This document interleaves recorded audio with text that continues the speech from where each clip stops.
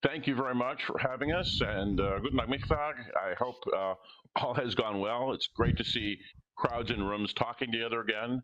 Thank heaven. Uh, we are going to talk about governance because it's one of those things that everybody says they have. It's kind of like what is safe, what is open, what is fair. And of course, if you talk to somebody running a project, they say, "Oh yeah, we're safe and open as fair as all get out." Absolutely, we got all that open stuff and fair stuff. But what does it mean? Unfortunately, there's no light meter. You can't hold up to it. I mean, McCoy, I saw you in the room, possibly accepting you. Maybe you're the light meter. But generally speaking, you have to evaluate if you're going to put work into a project, whether you're investing time, code, people, resources, or support, whether you want to be associated with it or not, how it's going to come out, whether it will work, and whether it will be safe, open, and fair. Good news is we're not going to talk about safe because there are cybersecurity people and licensed people for that. And we're not being either of those today. Also, good news, we're not going to talk about open because everybody on earth says, "Oh yeah, I know what open is." And that's like a whole epistemological thing in our world, and that's not today's topic either. But we are going to talk about fair. And I am blessed to have with me a really smart community manager who knows all about the fair, Ayme Perrin, who's going to introduce herself, and then I'll do myself. Ayme. Absolutely. No, thank you, Jamie, for being able to help kick us off here. I actually do have our abstract up here on a screen to be able to make sure that we are tracking most of the things that we said we were going to do as well. So, yeah, my name is Ayme Scavarda Perrin. I am a Director of Developer Programs at the Cloud Native Computing Foundation, and I liked governance enough that I went and actually got a law degree and a certificate in conflict resolution as part of that degree. So, we've got some deep theoretical as well as practical pieces to be able to talk about today. So, Jamie, back to you.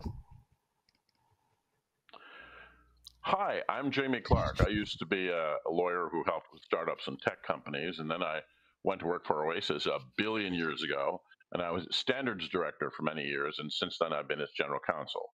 But I want to say, since you're talking to two lawyers here, you don't have to be a lawyer on this governance stuff. You might occasionally need one.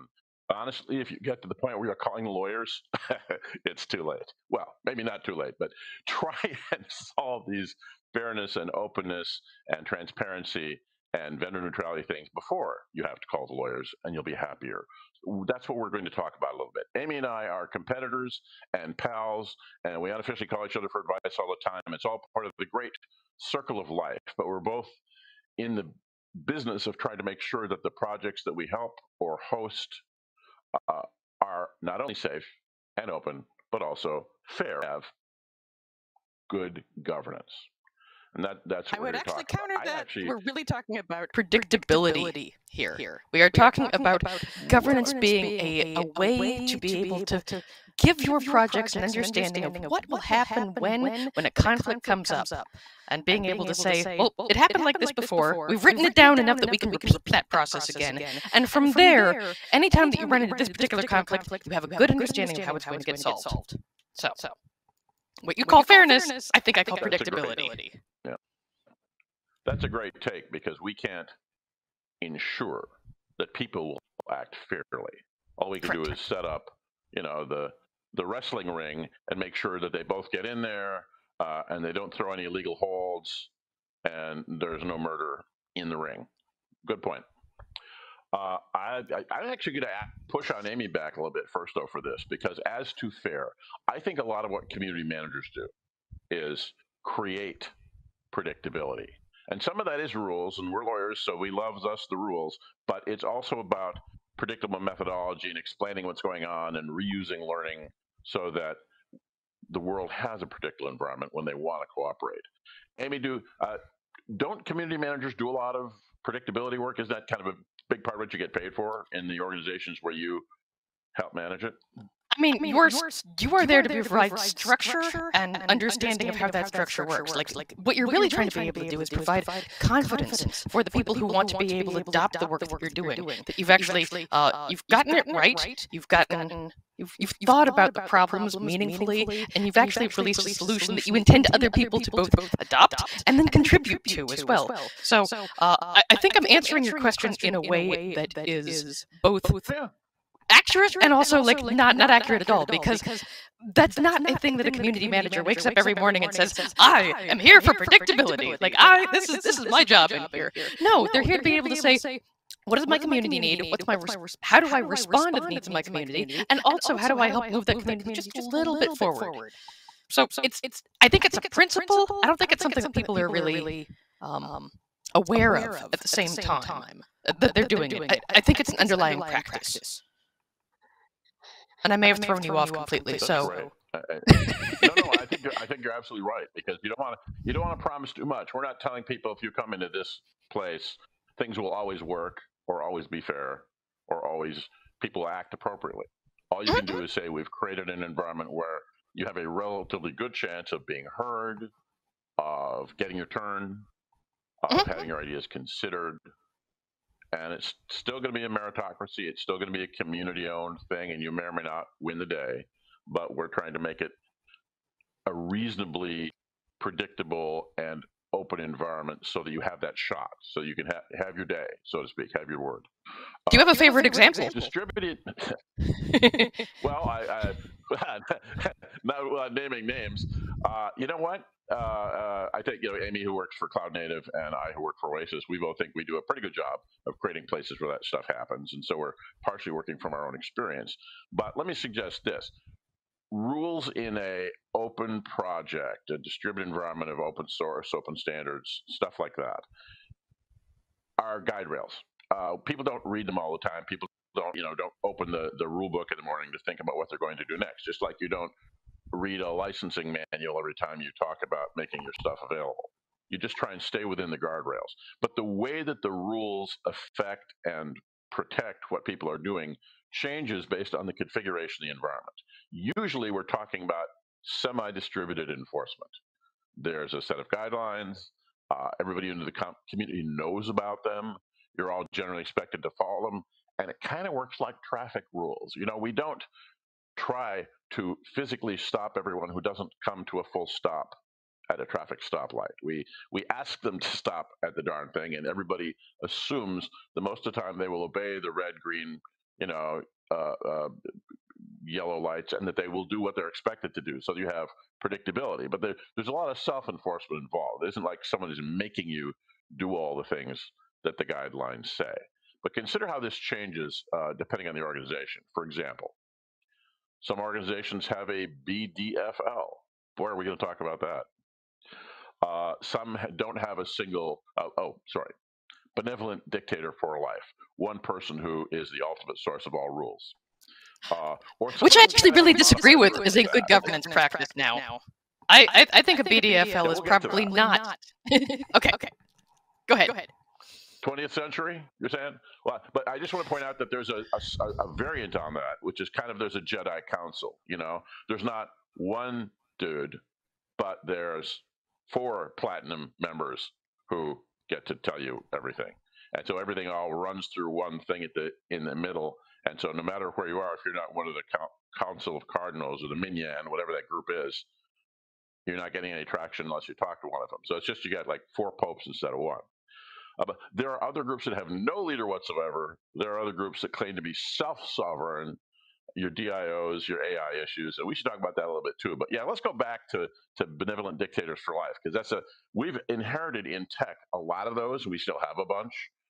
Some of them are struggling with how to succeed the departure or the wandering off with disinterest of the BDFL.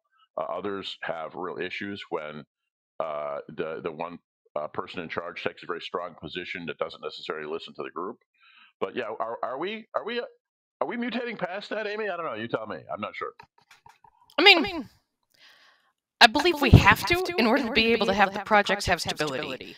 When you're reliant on one particular single point of failure, you don't end up with a place that people understand what happens when that just kind of drops away. You don't end up with a repeatable process. You don't end up with something that people want to be involved in longer term. They might use it. They might adopt some of the technology coming through, but I think it's a lot harder to be able to convince a group that, yes, this particular piece of software that a community creates that is totally dependent on this one single person being available is going to stick around forever. I think we have to move past that, and you have to mutate into, I think, what you're calling like more like the Jedi Council, and that leadership is then distributed. So, I mean, I'm trying to think of like the BDFLs that continue to be able to exist without being able to have some sort of like then stretched out network of how leadership and who makes decisions happen. Well, I will say this. We know of a couple of organizations who have struggled or are struggling tremendously with their post-BDFL existence. And it's hard. It's a weak point in the governance chart. Yeah. It is.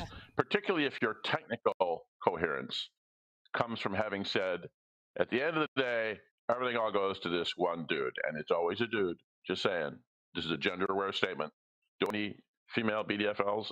As I sit here thinking, maybe they've already evolved past their male counterparts, but no, it's always this one person who gets to be the choke point for all decisions. And if they check out or sort of drift off, or you just lose them, you got a real problem, and the community has to figure out how to evolve past it. So yeah, it is a point of failure. But what I want to point out about this is that basically a small council of non-transparent people in control, whether it's one or several, is basically like a super layer over your rules, right? Because you come in saying we're going to play this way, this fair, public hearings, notices, open calls, whatever. We read every poll, but we don't just turn away PRs we don't like. But if you've actually got after that, somewhere up above the chart in the process chart, then it goes to the Jedi Council, and the Jedi Council, doesn't like it, then you're still pretty much operating in a non-transparent environment, unfortunately. And that makes it hard if you're just one stakeholder to know whether you're going to get on the map or whether your needs or functional requirements are going to be met. So your argument isn't actually about whether or not BDFLs or like all of that is bad. Your argument is actually transparency is the thing that is underpinning most of that good governance piece. Have I clarified your position, or have I offended you now? You haven't offended me, but I think my answer is both. I want it all.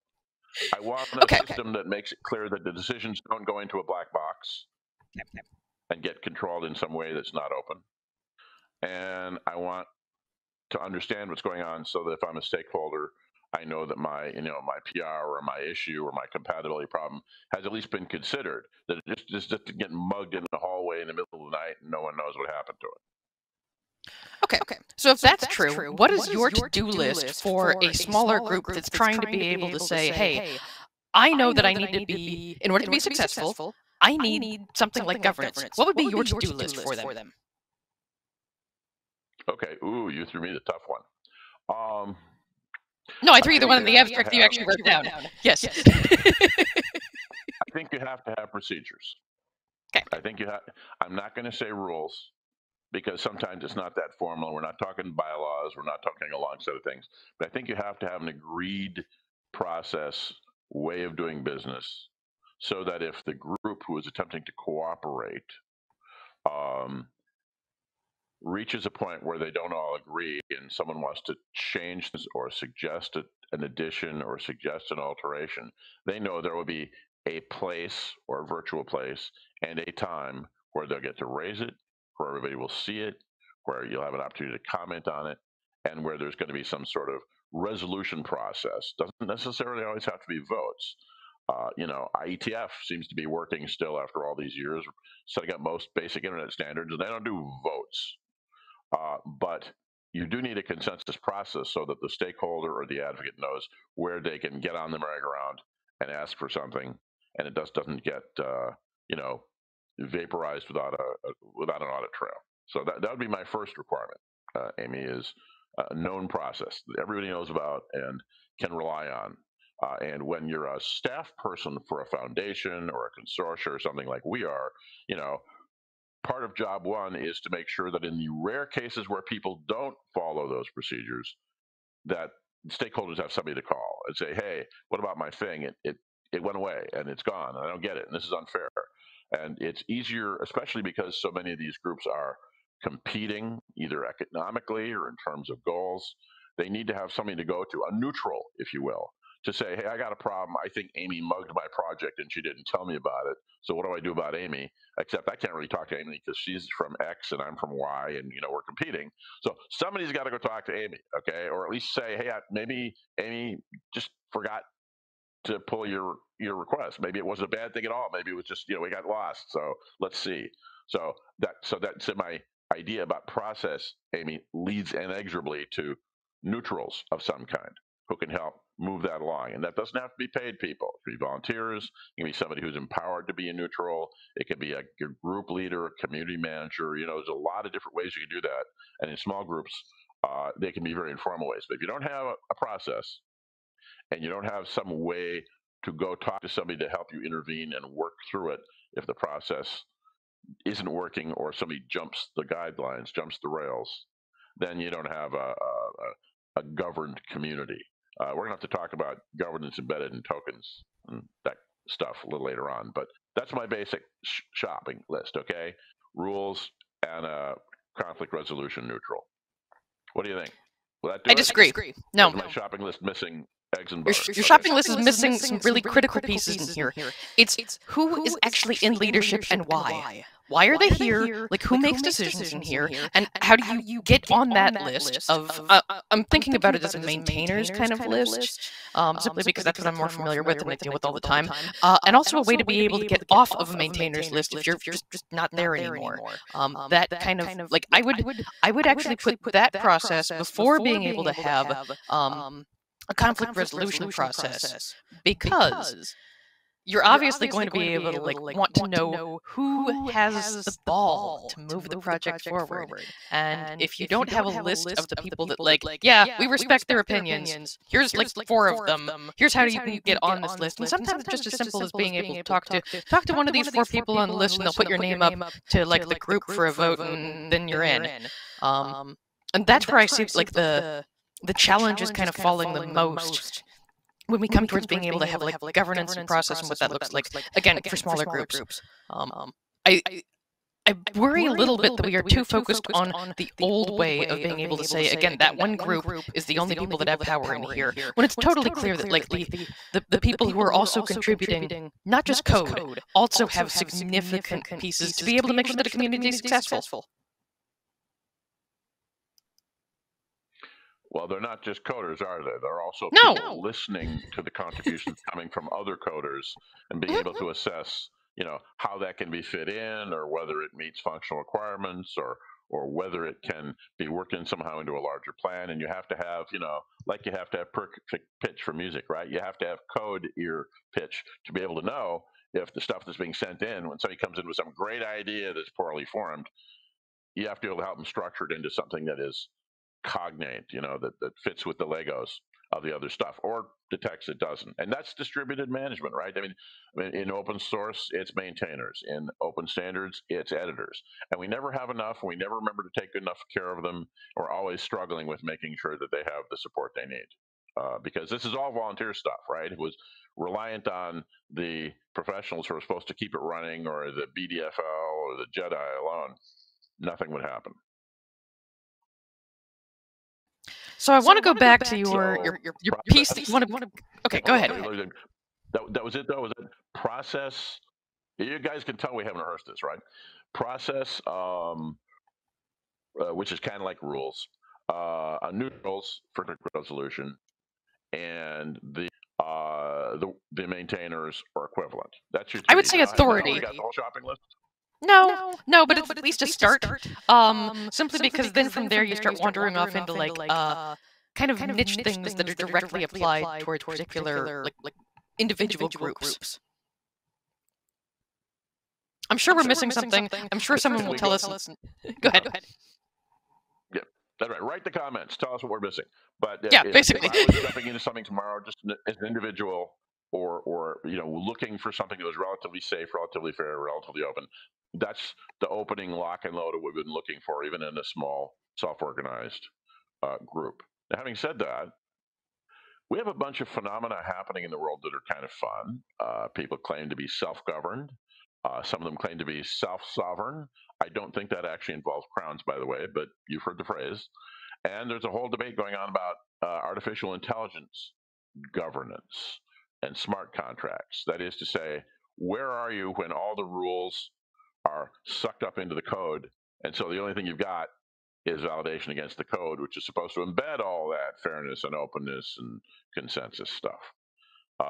It's an interesting set of challenges to meet those simple criteria that we just discussed in those environments, because essentially the claim is made that we've got all that stuff covered in design time, so you don't have to worry about it at runtime, right? It's by definition it's fair because it validated.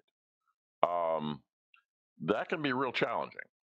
I don't know, Amy, DAOs are you and I going to be replaced by DAOs next year? Strongly skeptical about that. In large part because code wants to be able to run in an environment that every variable is known.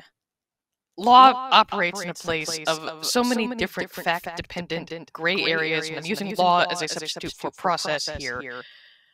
I don't believe there's any one way to create something like an artificial community manager sort of thing to be able to help arbitrate and solve these things.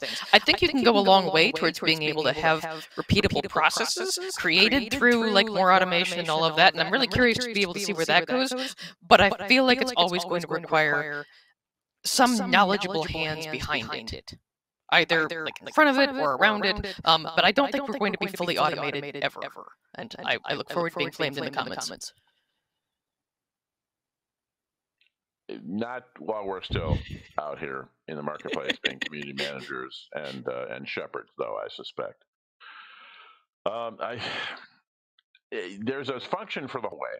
One of the things that has been most annoying about Zoom, and my apologies to Zoom, Jitsi, this platform, and all the other stuff that's out there, been trying to keep us talking to each other during a period of time when we can't be in the same room. But a lot of our work in groups where we host, manage, or participate happens in the hallway. You talk, you have meetings, you review stuff, you'll see somebody's slideshow, you debate, little points of pulls and code and stuff. And then you go to lunch and you go out in the hallway and the two people with the real problem corner each other and say, hey, can't we work this out? And it's that hallway space. It's those liminal spaces that often are the engine of progress. So we've had to really struggle during this last 2 years of completely remote cooperation to make sure we are still creating those conversations. And that, by the way, often is, if it's not your neutrals, it's your maintainers, it's your editors, it's those people who take it upon themselves to think through and propose concrete solutions or compromises to then bring back to the group. And I don't think smart contracts, AI does that yet. Yeah, sure that's a human function. So I mean, looking for that human function when looking at an organization. What you're talking about is durability of like an agreement to be able to make sure that like we've hit all the edges around here. We understand the things that are going to be able to come up that might derail this, and I don't think that's something that you can do yet with the idea of a generated contract. I think it has to be able to come from people. I am, however, again, kind of positive on being able to say, I think we can use the structures to be able to make it a little bit more clear and a little bit more understandable, but I don't think it's going to be the complete, like 100% solution. Might get us 70% of the way. We'll see. I actually, I'm noticing time. Yeah, I think you're right. Yeah. I'm noticing time. I want to be able to get time for questions from the room. Is that something that we can help out here as far as like our wonderful in-room folks? Yeah, moderator, we want to make sure we allow questions if there are any, and also maybe for the people online who are not in the room, we want to make sure that they know there's an online remote session after this, because there's one more chance to schmooze after this session. If you can tell people about that, you have the details. I don't think we do. Let's see if Alex pops up at this point. I mean, they're at least listening to us. Not hearing him, Amy, so I guess hello. Yeah, here he goes. Here he is. Yeah, are there any questions here in the room? No, apparently not. And also, I've haven't seen any questions from the chat on our online platform, but maybe No, that's someone fine. I has just a wanted to make sure we had comment. time for it. Any comments? Any additional thoughts here? Maybe. No. Alex, do we need to mention for the online people that there's another Hangout session on your website after this last session? Or am I correct about that? Actually, we didn't plan that would be a hangout session after that here, but you could still do one because our Wonder Spatial Lounge is still open. So if anybody wants to have a chat with you, you could go there because that is open all the time. Let me have a look if there have new questions maybe arrived in the chat, because there's a slight delay, but it doesn't look so. Okay, we will head to the Wonder thing. The Wonder Spatial Lounge, yeah. Yeah, that's fine. Perfect. All right, so Ayme, you're okay. Now that I've given space to be able to have a couple shout outs here. Okay, no, that's great. I think I feel like we have hit a lot of the things that we wanted to be able to talk about here. Where do you see this particular governance piece really falling down? Where is it not working? Durability, exactly what you said last. One of the things you want when, Alex and Amy and Jamie work together on a thing and then finish it, like, huzzah, and there's a release or a version or a final version or whatever you want to call it. You want to know that it's going to be around afterwards. You don't want to find out that the host just got bought out by somebody else and they've decided to depublish it, or that that the reliable version of what we all agreed to starts to become point releases and degrades, and you can no longer find the one we agreed to in the first place. So being able to know the solutions, technical as well as who's your steward, if not your neutral. How do you know that when you go back to find version 1 to see if maybe there were some good ideas, it's still going to be there? And that is a real challenge with small operations. I mean, the Git family of tools helps a lot, but you still have a problem of going back and finding, well, what did we agree to last time in the first place? So durability is important. I should answer your question by making a couple shout outs. There are people in the standards and open source world who spend a lot of time thinking about good governance. You should be aware of the open source handbook on good governance from OW2 and the Good Governance Initiative that came out in November 2021. You should be aware that there is internationally, among all the agencies that regulate competition and commerce, there are treaties about this stuff. The World Trade Organization Technical Barriers to Trade Treaty, and it's Annex 3, which says if you are going to be fair and if you're going that we think is safe and can be used as by everyone in the world in a reasonable open way, here are some things you should look for in your governance. They actually give you it's actually a laundry list in Annex 3. And that has also been picked up by a number of standards bodies. For example, DIN in Germany, ANSI in the United States. A number of them have guidelines they use to accredit organizations. If you want to be a submitter directly to an ISO or to an ITU or to the United Nations, you have to meet a set of criteria. And sometimes they're not very carefully checked, and sometimes they're really carefully checked. So that whole accreditation and guidelines process is also very important. As a sort of somebody outside has given a seal of safety that says, all right, these folks are pretty fair, and we can find their stuff. They're not all owned by one company, et cetera, et cetera. Or if there is a BDFL, that person is staying on their medication and it's probably safe. So that kind of guidelines are very important. And I have to say that breakdowns, Amy, the failures of governance are when that doesn't happen. When everybody has gone forward happily on the assumption that everything's going to be okay, and they haven't attended to those things, and you find out later that that those goals were not being fulfilled. Organizations, when they try to make succession plans, often struggle with that. Smith was talking about licenses a little while ago on this stage.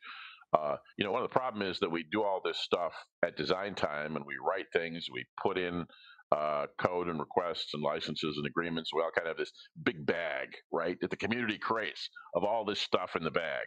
But then in 3 years at runtime, when somebody's just using it, bag owner may cease to exist.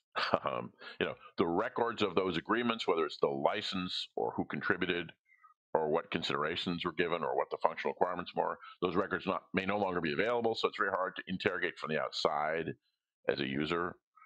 We don't really, I have to say, have our game on the way I wish we did with metadata, so that even if you go into well-organized Git repos and you find some tags and some metadata that tell there's nowhere near what you might wish for as a party coming in, whether it's a human looking at it later or automated code reviews, CI/CD work.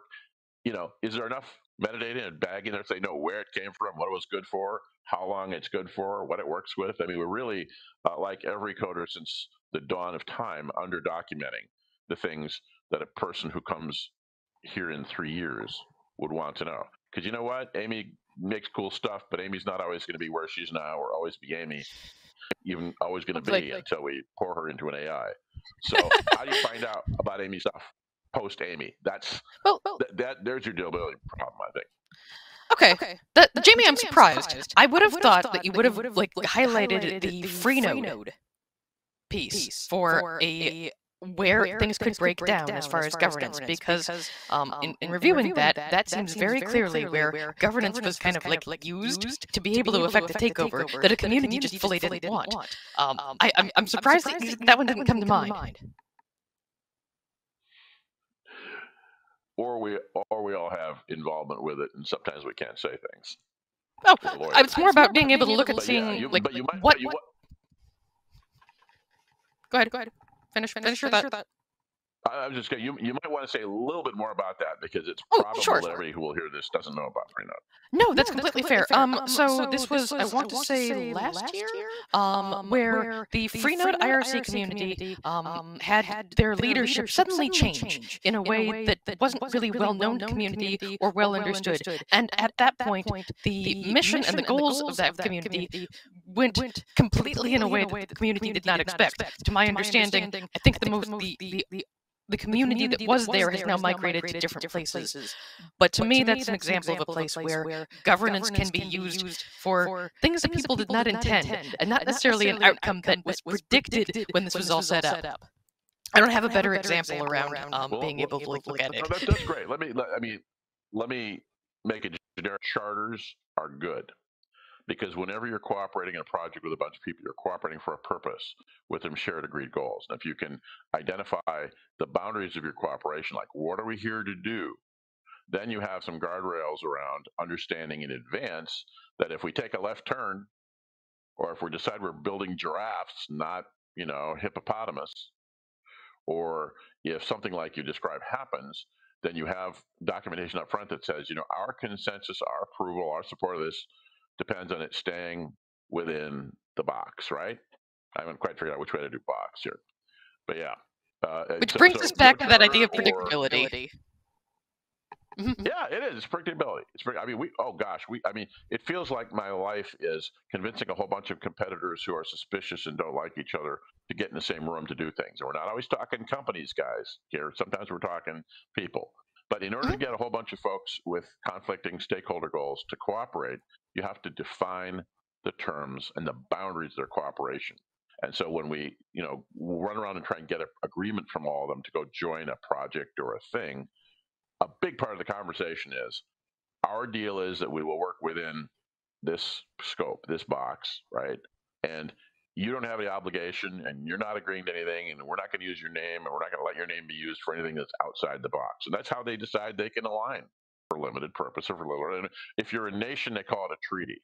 If you're a coder, they call it, we talked about it, and we're going to do this thing.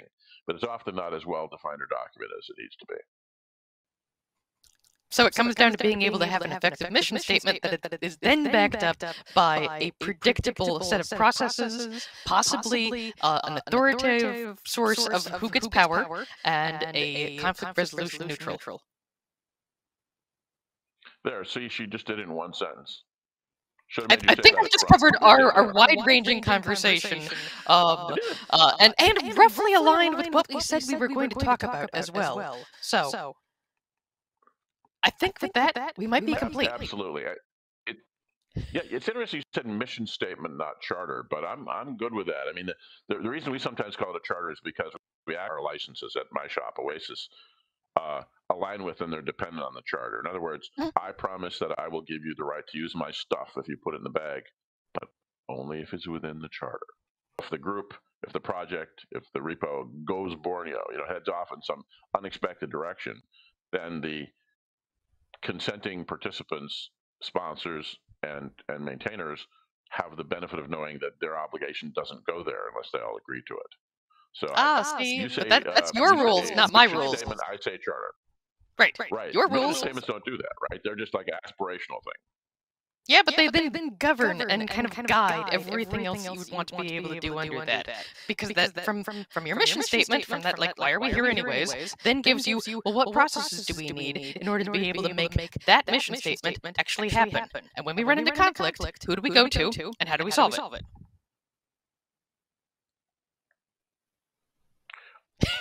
I think we're talking about different nomenclature with the same basic phenomenon. Yes. Absolutely. I like your laundry list a lot. We are in violent agreement. I don't think we can improve that laundry list. No. No. All right. I know that we are nearly at time here, and I know that we are the kind of last piece of the day for folks at FOSS backstage. So, Alex, I will hand this one back to you.